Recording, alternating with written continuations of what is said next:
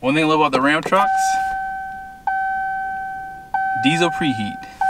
If you don't know, these trucks have grid heaters. They don't have glow plugs. It starts right up. I mean, it's not that cold outside. It's only like 37 degrees, but it was like 17 this morning. Back in 2019, Ram shook up the truck market. It started back in 2018 with the half tons. And then they unveiled this beast known as what I call the 4.5 gen Ram. But we'll get back there in a second. To this day, I still think that Ram has one of the nicest, luxurious pickups on the market. That's after GMC refreshed their trucks and after Ford redesigned theirs. And keep in mind, this isn't even a true redesign. This is basically like a refreshed refresh. So when you look at the front end of this truck, and let's just pretend it's 2019 because this truck hasn't changed much since then, this is what you got. So from the front fascia, they redesigned this truck. They also gave it an aluminum hood, which helped save a little bit of weight. The Hemi got the 8-speed transmission known as the 8HP75, and both Cummins diesels got horsepower and torque increases. Also, they added some aluminum to this to make it lighter. They also did some updates to the frame and the suspension to make it lighter. But when you look at the cabs of the crew cab and mega cab pickups and the regular cab, I guess, there's no differences in these cabs. Also, the beds are pretty much unchanged. The only thing they changed from the 2018 model year were the fender flares, front and rear. The taillights, tailgate, and rear bumper were redesigned. And most importantly, this truck got a brand new interior, which was pretty much borrowed from the half-ton segment. This is probably the biggest reason why I think Ram shook up the market, is this interior. Because I've always felt Ram trucks had great interiors, even back in 2015. I thought that they were pretty much up there.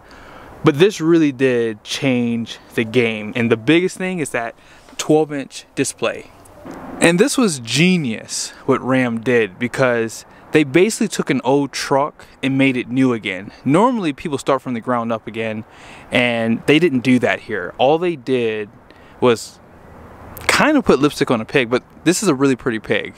And if we were to compare the framing on these trucks to like the 2018 models, they'll pretty much be the same. The only thing is high strength steel, which I think took about 140 pounds or so off of this truck.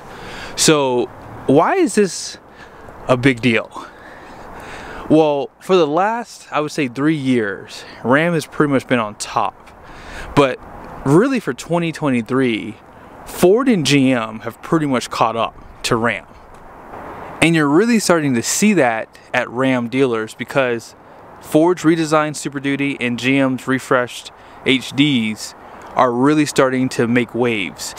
And if you are a die-hard Ram guy like me, I actually decided to jump ship because I didn't want the same truck.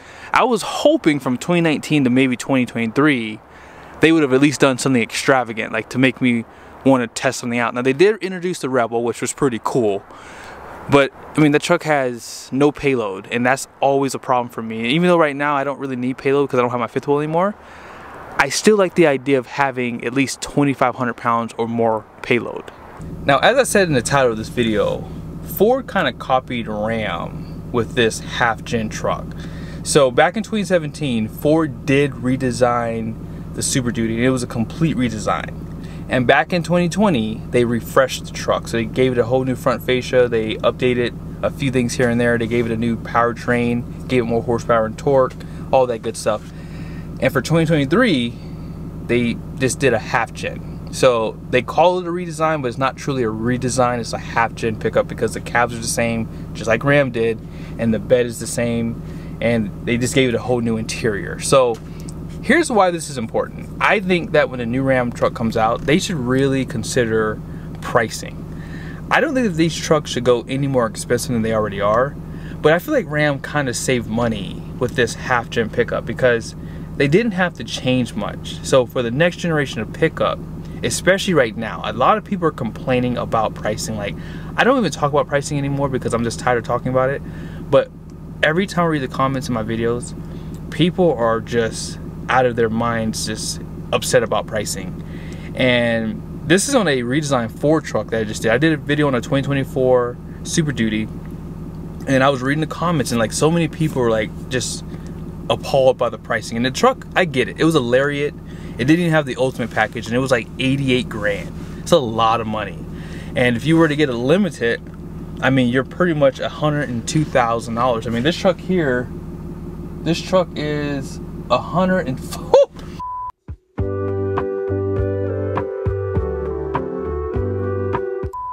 Whoa, 105 grand. This is a 3/4 ton truck.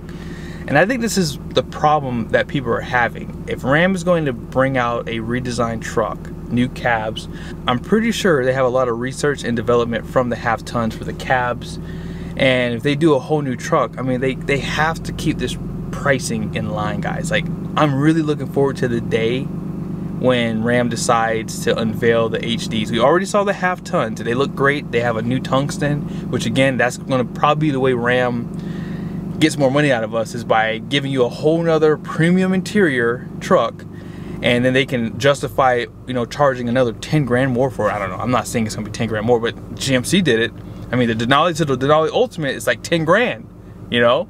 It's probably $12,000, and there's not a lot of differences between the trucks, but they sell a lot of Ultimates.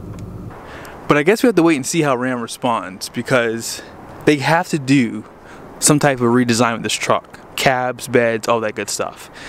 And if I'm being completely honest with you, I think that Ford did it the right way. See, they did a complete redesign back in 2017.